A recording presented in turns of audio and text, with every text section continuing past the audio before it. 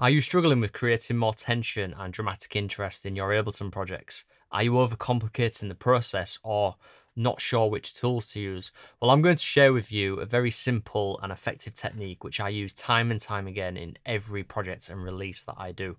I'm going to show you how to go from this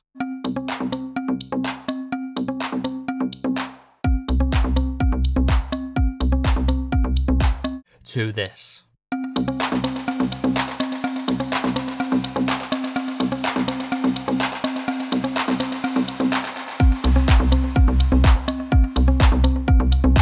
So you've already heard the before and after, and I'll just quickly explain what we're working with. So I've got a kick here, which is taken from a sample pack that I made, which now resides in my Digitactor Notch track. Got a nice kick there, quite fat and full.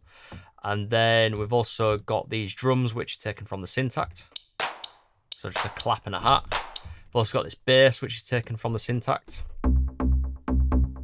And then this really nice percussive melodic synth, again from the Syntact.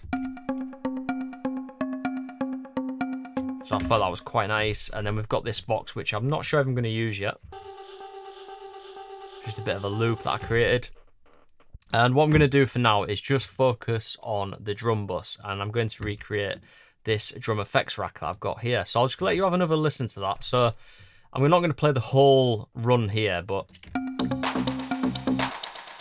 you can hear it's this gradual swell of tension and effect. When the kick comes in, you can see it ducks there as well. So the main idea of this tutorial is I'm going to show you how to build this effects rack, which you can use not just on drums, but you can use it on other elements as well. So you could use it on the bass and the melodic synth. With different settings, you can adjust it accordingly. But the idea is that you create a rack, you can save it, so you can use it time and time again, speed things up. It also saves time because it allows you to map multiple parameters to one or two knobs, as you can see here.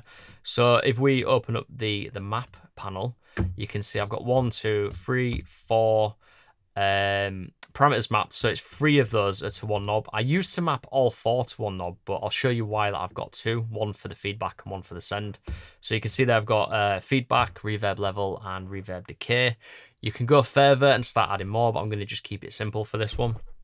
And that speeds up the process. So for that one knob, instead of having 3 parameters that you have to automate separately, it's just off and on. So bring the send up, and then you can adjust the feedback there. And then once you bring the send down, it obviously cuts the dry signal and stops it from going into the echo, creating that wet signal. So what I'm going to do is just take you through the motions of recreating this. So yeah, it's a good time saver, and we're able to save it.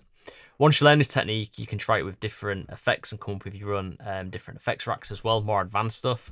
And I'll do that in future tutorials. So this is the most simplified version of this technique, really, and it's super useful. It works every time, depending on what settings you do. So let's build it from scratch. So what I'm going to do is bring the echo up, and then I'm going to bring the dry wet down, so we can just hear a little bit of the dry and a little bit of the wet. So it's on 1/8 dotted there, but I'm going to go for 1/16 on notes. Now the key things that we want to change is we've got the feedback. That creates more intensity. We've got the reverb send and also the decay. So they're the kind of main 3 parameters that we're going to adjust first. And I'm also just going to quickly set up this so it's a bit nicer sounding. So what I might do is bring the wet all the way up so I can just listen to the wet signal, and bring the output down, because I'm going to just bring up that input there to distort the wet signal a little bit. And we've also put it on ping pong there as well. And I might just adjust the filter just to let them hats come through in the top end. Around there sounds quite nice. Another little trick that I like to do is add a little bit of ducking. Bring the release right down.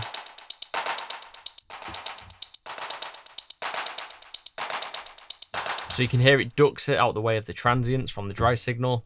And then I also like to add a bit of wobble as well. So with the wobble, just adds a little bit more of that kind of analog uneven tape delay effect where it's kind of wobbling the pitch a little bit. So I'll just bring this all the way up so you can hear what that sounds like. So it's just really like wobbling the delay times around. Just think of it as an LFO on the delay time, but a random one. Let's go for around 12% to give it that really nice, or maybe a bit lower, that nice analog warmth kind of sound. And then I think that's pretty much it for the setup. So what I'm going to do now is just group this into a chain.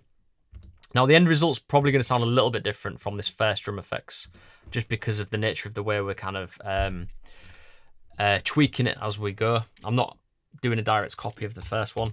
So let's call this one drum effects 2 for later, for when we save it. And then you can see we've got this chain here. Well, I'm going to add in another chain by right clicking below it and going to create chain. This one can be our dry chain. So if I solo that, just the drums coming through, nothing on them. And this chain is the wet chain. So that's with the echo on. And you'll notice that I've got the wet all the way up to 100%. So one's fully wet, one's fully dry. So the next thing that I want to add into this chain is a utility. So this is going to be our send volume. So if I go to the other side of Ableton and put in a return track, you can see we've got this send knob. This is basically what I'm doing. So if you've used send returns before, you basically send the dry signal to the return, and on the return channel, you put a bunch of effects on there, fully wet.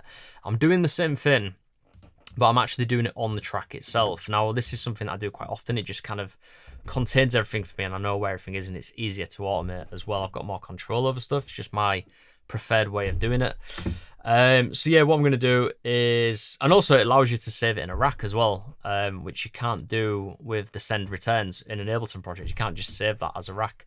So with this, what I'm going to do is do that first mapping. So the gain knob, I'm going to map that to macro 2.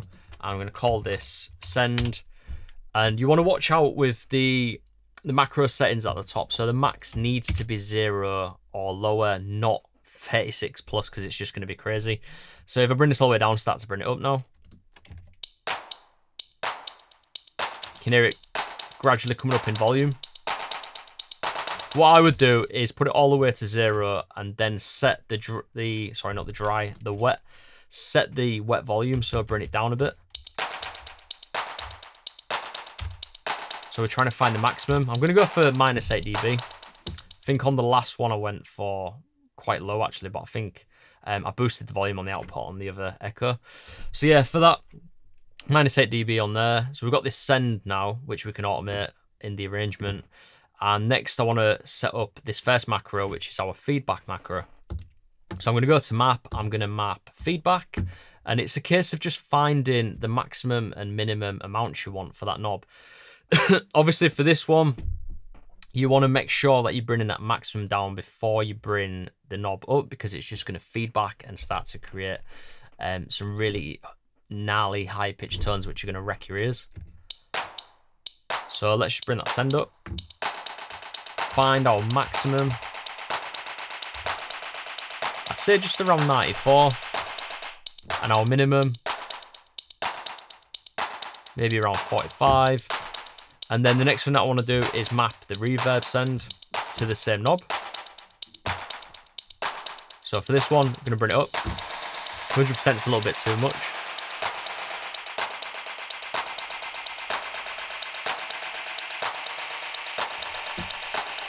And then a minimum, maybe that's a bit too much still. We'll have the minimum all the way down actually. And the next one to do is the decay. So we're just tweaking these. Feedback's a little bit too high on the delay.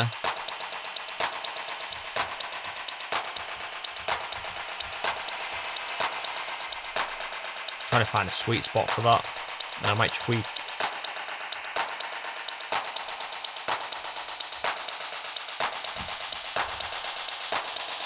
the filter. And then just bringing that wet down a little bit more.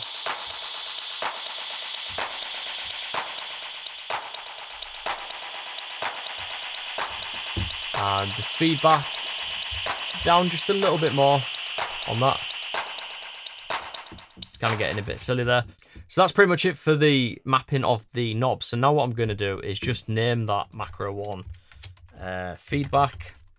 And if you want, obviously you can color these as well. So let's just give them nice little colors. You can be quite particular with this if you're making a lot of racks and have a color coding system. For that, I'm just going to go for blue and orange for now. If you are enjoying all of the sounds in this project, you can get access to all of the samples and the Ableton project file and the effects racks by joining my Patreon. So the link is in the video description below.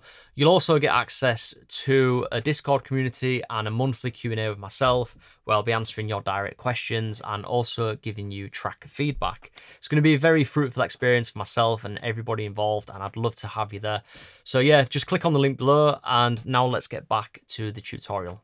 What I need to do now is just tweak this and make it a little bit better. So I'm going to put in a compressor. So let's go to Dynamics, Compressor, and this is going to be a sidechain compressor. So I'm going to open up this tab at the top, click sidechain, go to the drop-down menu, audio from the kick, and then I'm just going to go to a different tab on here so I can see it better. And I'm just going to bring this loop brace over so the kick's playing with the drums, and I'm going to bring that wet up. And now we just want to adjust, maybe we'll mute that so we've just got the wet coming through.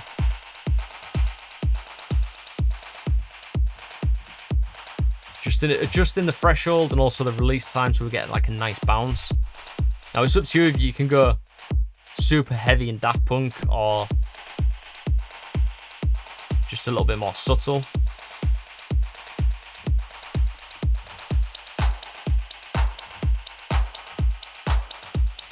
Yep, that works fine for me. Right, so we've put that in, and then I'd say one last thing which I didn't do on the previous rack is to add an EQ. So I'm going to go for EQ8. Put that just before the sidechain. And we're just going to get rid of those low frequencies. I could have done it actually on the filter here, but I'm going to do it after.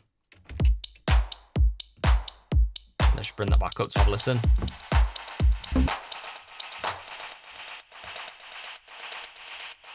Yep, that works for me. So we've built the rack, and now what I want to do is test it by drawing in some automation for the build section. So what I'm going to do is show you how to set up automation lanes to make arranging a lot easier. And to do this, what you do is click on the first parameter which you want to automate. So I'm going to go for send. Make sure you've got the automation arm on, and then you press this little plus button here. And that you can see that it's made its own lane underneath the main one, and this is the send lane. And then I'm going to click on feedback, and it's going to add feedback on there as well. So now it's just a case of drawing in some simple automation. So for the send, I want it to open up gradually over time. What I might do to speed up this process actually is just do a half build this time instead of a full 16 bar one. And then, yeah, draw that up over time and then cut it right at the end. So at the end, this cuts off. So it doesn't send any more of the dry signal into the echo after this point. And then with the feedback, I'm going to do the same, but I'm actually going to let it run past the drop. So then we get this nice feedback tail. So let's have a listen to that.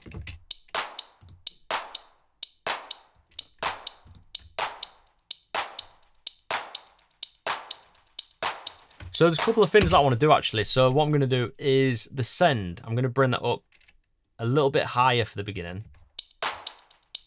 There we go. So when it comes in here,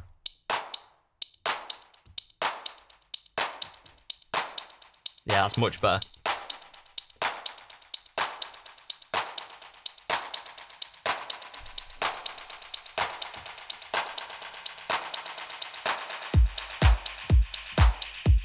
And then what I tend to do is to just bring that down over time so it's not feedbacking all the time.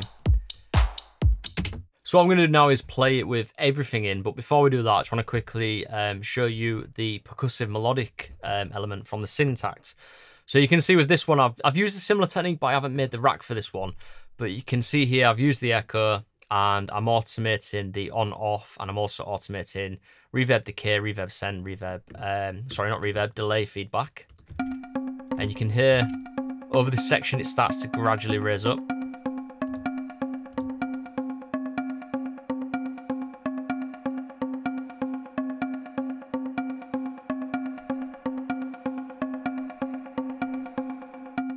And you can hear it cuts off at the end. So yeah, just to show you that, because you can use the same technique on other elements as well. I've been a little bit lazy with that one and just dialed it in quickly on there. So let's have a listen with everything in now. Actually, we'll start it around here.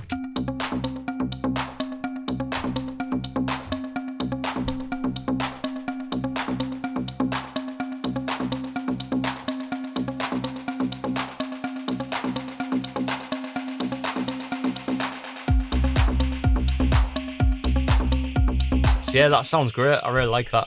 And then what we can do next actually is just save that rack. So the way that you save it is you basically name it. So you can see there, drum effects 2. I'm just going to put test next to it because I've already saved a few of these before. And I'm going to press save, and you can see it comes up here. And then what I can do is I can give that a color. So I've got an effects racks folder there. So let's click on effects racks to give it that little color. And if we go in effects racks, you can see it shows up there. So what I'm able to do is every time I start a new project and I want a quick drum effects rack, I can just go in here, I can drag that in like so into a new project. And then you can see I've got 2 knobs there for automating. And when I create a new track, it's just simply a case of putting it in for the build, going like that on one of them, leaving that up, and then going to the next one and just bringing the send up.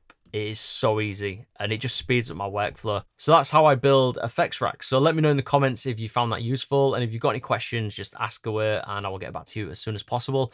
Hit the subscribe button so you can keep up to date with the content that I'm pushing out. And what I would recommend that you do next is to go ahead and watch this next video for more tips and tricks which are going to help you on your music production journey.